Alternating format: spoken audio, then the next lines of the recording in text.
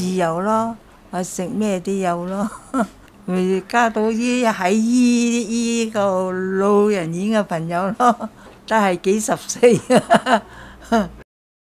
今天 Panda Love Charity 来到了李天有养老院，让我们来听听他们的故事吧。This center can accommodate 23 old folks, both male and female, of Chinese and Indian origin.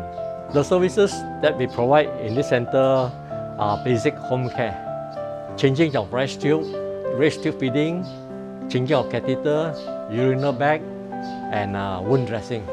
As a responsible caretaker, I have to stay in the home for 24 hours. As I have not taken care of my parents during my younger days, I'm now devoting my time to taking care of old folks to see that they are happy and contented living here.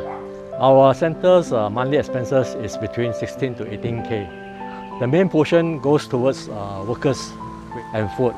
As the space in our present center is limited, it's our intention to acquire a piece of vacant land at the back for future expansion. This expansion will give the old folks more space to relax and enjoy game.